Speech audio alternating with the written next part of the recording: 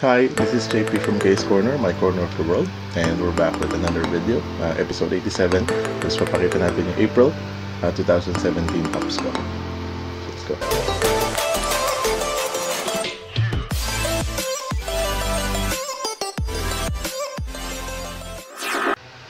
So sabi ko nga, bubuksan natin yung mga Pops na nakuha natin nung April, and currently it's 7. Kasi medyo marami nung 2018. Notice yung meron akong listahan kasi sa Excel, tas ang tsaka sa Word, tas medyo mas marami yung medyo na doble. Kasi if you can remember, 2015 was 41, tapos 46 yung 2016, 2017 is at 87 in total. So na doble talaga. So let's proceed. So we stopped at 102, FP102 with Captain America last video. So this time 4 animes and then 3 Marvel kasi of course favorite natin yung Marvel, favorite anime, and then currently yun nga yung kinakolect natin anime. So first for April, this is my first Naruto, yung Rasengan. Gaya ko nga nang sabi ko, nag-PO ako nung nakaraan, nung OG na kakakuha lang natin recently this year, pero hindi ko kinuha. So ito yung lumalabas na first Naruto natin. Tapos titignan din natin sa up close. Medyo mahigpit pa kasi parang ngayon ko lang siya bubuksan. Meron siyang stand kasi naka Rasengan siya.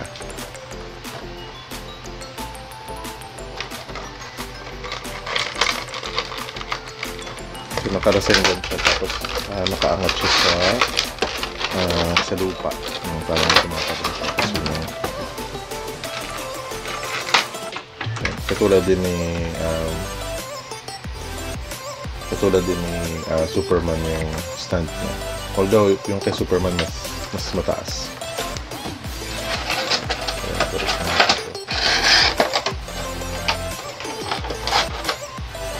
Currently nga ay nagbo-boom yung anime line. So nagkakabentahan ng mga collection. Tapos I got this for $5.95, pero yung nung nakikita ko mga nagbebenta is at yung mga ganito na, so 800 to 1,000 na. Medyo sought after kasi, tsaka medyo hard to find na siya. Hindi na kasi siya, parang di na siya ginagawa. Medyo maluwang pa rin yung parang kay Superman din. So ito siya, ito si Naruto Uzumaki, Rasengan. Astig yung details niya, lalo na yung sa mga buhok. Sa mga anime kasi ganyan na yung mga buhok-buhokan nila. Tsaka kaya maganda yung Funko Pop sa mga anime is kasi originally yung Funko Pop kasi is parang inanimize yung mga anime-mize yung mga movie star, mga regular na tao, to become chibi, yung parang mukhang anime. So nung kinonvert nila yung mismong anime to Funko Pop, yun yung lumalabas, yung talagang mismong character nila. So kaya yung, kung mapapansin niyo yung details niya, sobrang ganda. So ganyan, so kaangat siya, ganyan.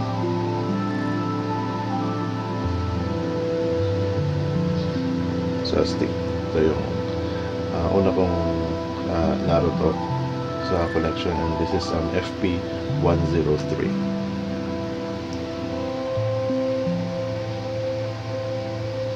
So we will proceed with number 2. Nakuha ko to parehas nung April 6. Tapos yung susunod dalawa April 15. Kaya syempre kinuha ko yung sa line niya, napakita ko yung likod namin. So si Kakashi, which is FP104. So natin ito rin, as of right now, mahal yung bentahan sa tao. Kasi hindi mo na siya makikita sa stores. So buti na lang nga nung nag-PO ako nito this time, may pagbili. Meron pang isang variant niya, yung naka lightning blade.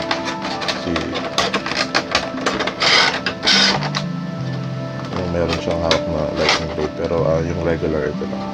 Pakita pa natin yung Kakashi. So, ito yung likod niya. Yung likod pa. Kaparehas din ng likod ni Naruto. Ayan yung line niya. Naruto, Kakashi, Sakura, si Toby. Tapos yung dalawang forms ni Naruto, yung Sage Mode and then yung Six Path, which I recently got kasi nagre-release yung fill bars. Ito, nakakuha na ako nito from BPTS. No sticker, pero yan din naman yun. If you scan it, yun din lalabas. So here is Kakashi. Siyempre, like I mentioned, it's detailed, and yung buhok niya, hirap kasi i-detalye, hindi yung basta-basta ganyan lang yan. So yung uniform niya, tsaka din yung mask niya, tapos yung mata niya. So yun, nakatagilid din yung kalasag niya. So, and again, this is FP104 and this is Kakashi. So nakuha ko ito nga parehas ng April 6. So April 15 naman. Siyempre hindi ko kinuha parehas. Hindi ko kinuha yung for regulars. Pero during that time kasi hindi naman kaagad ni-release yung dalawa kasi nga special edition. So next is Sakura FP105. Yan, itong apat na to, ito tsaka syempre alam niyo na rin yung sinisa sa line niya. Mahal na talaga yung bentahan kasi nga lalo na ngayon na gaya ng sabi ko, nagbubog na yung naghahabulan na ng mga pieces ng mga collection nila. Just like me, yung hinahabol ko na rin yung Naruto, and then recently nga naglalabas na ng mga bagong Naruto. Naglabas na sila ng Boruto, so I don't watch the anime, so binala ko lang kunin was yung Naruto Hokage, which I will be eventually getting kasi meron ng PO nung 5+1. May chase din siya, yung kaparehas ng 6 path, yung kulay dilaw. Mas maganda yung glow niya. But for right now, Sakura ang kita. So detail buhok, and then yung kalasag niya. Ito astig to kasi hindi niya kailangan ng stand kasi medyo makabuka naman. Hindi niya kailangan maging sexy kasi hindi naman siya talaga pang best girl siya. So here's Sakura. Ang ganda ng detail ng mga na-anime stick. So yeah, this is FP105. And then yun nga, April 15 ko siya nakuha. And then next up, sa regular line, si Toby. Ang dami na rin nag-aantay ng the rest of yung Akatsuki. So currently, sa Akatsuki, makikita mo lang yung mga Akatsuki members sa custom. Currently, Funko has released only 2 of the members. Yan nga, si Toby, and then ito mga ito niya, si Itachi. Ayan, yung mga nagko-custom, ang mga recent additions lang sa line niya, bukod sa Boruto, yung first mark ni Sasuke, yung si Madara reanimation, yung mga nakukuha nga natin na nakaraan, and then right now yung bagong wave niya, which includes sina Tsunade, sina Gaara, yun, super detailed din yun, yung mga yun. So eventually papakita rin natin yun na ay nakakuha na ako ng apat na yun. So but for today, si Toby, which is Obito, yung akala natin hindi leader akala natin baguhan dun sa Akatsuki, pero siya pala yung leader. Yan. And then yung best friend pala siya ni Kakashi. So yan. Kung napaaga lang yung labas ng mga anime or ng wave ng Naruto na ito. Siguro magugulat din sila bakit siya yung ginawa ng Funko Pop, ng iba hindi. Kasi nga siya yung Adidas. Ayun yung hindi siya masyadong marami. So hindi naman kailangan na yung mga maliliit. The detail lang. So yeah, this is Toby, FP106. And then done with the anime. So 3 pops pa from Marvel. So let's continue. And sing it lang for the second word. So here it is. For the second word, I chose corner. It's like the name of the channel. So include the second word to your comment. Make sure na sa isang comment nandun yung dalawang word. Huwag nyo nang i-uppercase para hindi mapansin ng iba, para hanapin nila yung word. Kasi ang gagawin natin is i-randomize natin yung comment kapag lumabas yung comment mo sa randomizer, and then wala yung dalawang word, we will pick another winner. 2 weeks from now, so again, the first word is on the previous video, second word is on this, kaka-mention ko lang, and then comment it on this video. So good luck! So next is FP107, which is I got April 26 itong tatlong to. So Deadpool yung X-Force. Kasama siya dun sa line na to. Pero kasi ang dami niyang variations. Ito nga yung isa, yung Deadpool. Meron din yung Unmasked. At nag-release din sila ng mga, yung iba na hindi siya, yung parang members na rin, yung may mga comic kasi sila Stingray, I don't remember the other names, pero iba-iba. Si Mad Hat pala. So yun yung mga, pero ito yung si Deadpool, yung kulay gray, o yung X-Force uniform niya. Same mold din siya, yung with the gun and the katana. Pero yun lang, yung kulay lang, and then yung detail niya sa belt. Ayan, papakita natin. Kung may babalik ko ang clamp sa box. Ayan. Ito. Luma pa yung ano niya. Luma pa yung ilalim niya. Ayan. So, 2010 pa to. So, this is Deadpool. Yun nga, sabi nga, same mold, everything is the same. Ang iba lang is yung color, yung gray, yung pula to, and then yan, yung X. Yung X, hindi pala, focus na pala, yung X. Ganun din yung katana niya, malambot, pero yan. So this is FP107 Deadpool X-Force.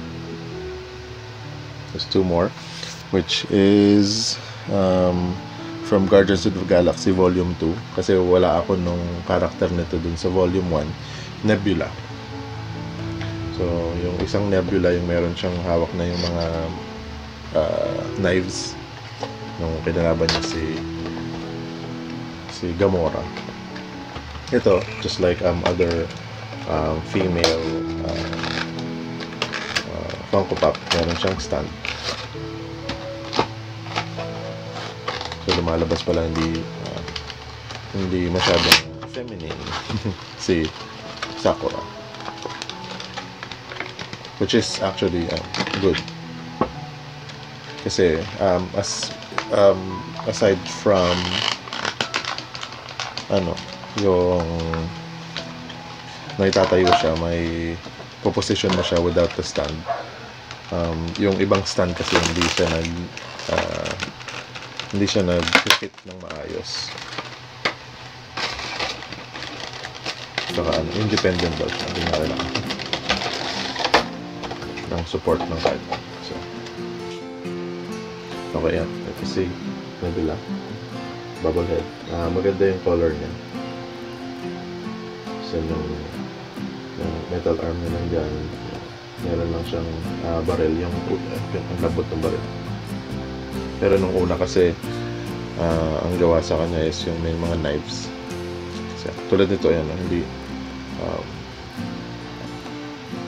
nag-slide siya kaagad, hindi siya yung pinilit na fit, pero medyo maayos naman.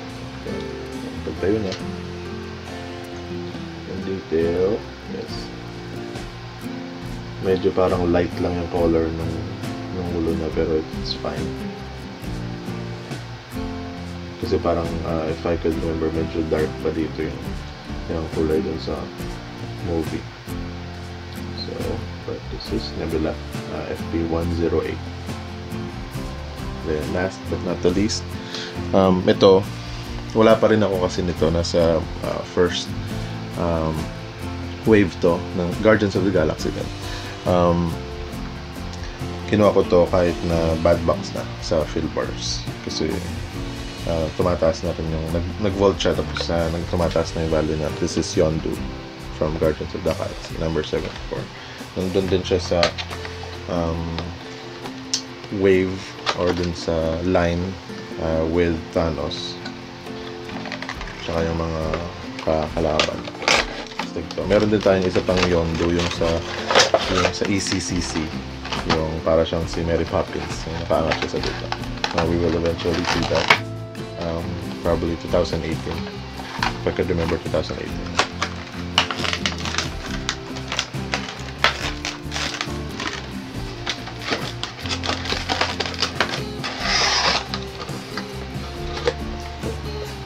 So this is Yondu, FP109. Yan. Hindi masyado mataas so kasi yung dati pang gamit niya, yung original yung luma lang. Andun yung arrow niya. Tapos yung Ravager suit niya, yung jacket niya.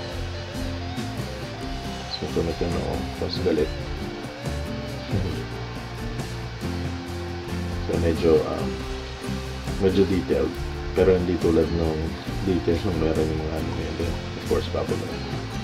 And again, this is FP109. Alright, so there you go. These are the pops that I got for April 2017. So again, roll call, Naruto, Rasengan, FP103, Kakashi, FP104, 105 si Sakura, FP106 si Toby, and all are from anime. And then Marvel si Deadpool X-Force is FP107, FP108 si Nebula from Guardians of the Galaxy Volume 2, and then Yondu, Guardians of the Galaxy yung Volume 1, and then this is FP109. So we ended April 2017 with 109 pops. And we also end this video with that note, but before I let you go, today's advice. And today's advice, success is getting and achieving what you want. Happiness is wanting and being content with what you get. So, yun, simple lang. Success, of course, everyone is reaching for that success. Yung mga gusto nilang ma-reach, yung goal na gusto nilang ma-reach sa trabaho, yung posisyon na gusto nila, yung mga target, that will make them happy. Pero yung happiness is wanting what you actually got, what you deserve, and then being content with the results or with what you got. So, doon yung makikita niyo yung happiness, hindi yung habol pa rin kayo ng habol sa kung ano yung parang gusto niyo pang makuha pero meron ka na pala. Alright, so yun lang. So, thank you very much for watching. Like, comment, and subscribe. Do whatever makes you happy as long as you don't step on other people's happiness. And thank you very much for watching, and have a wonderful day. Bye-bye.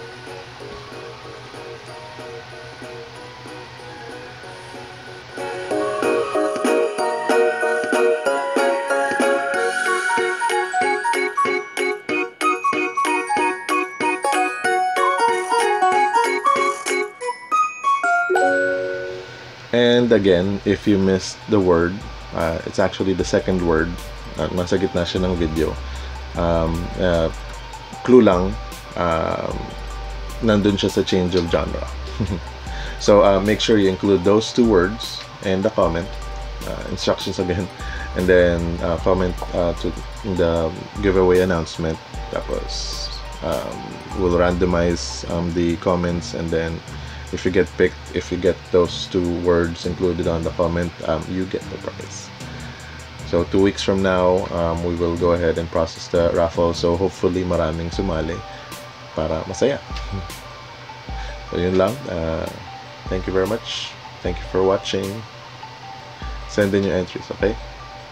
Bye-bye.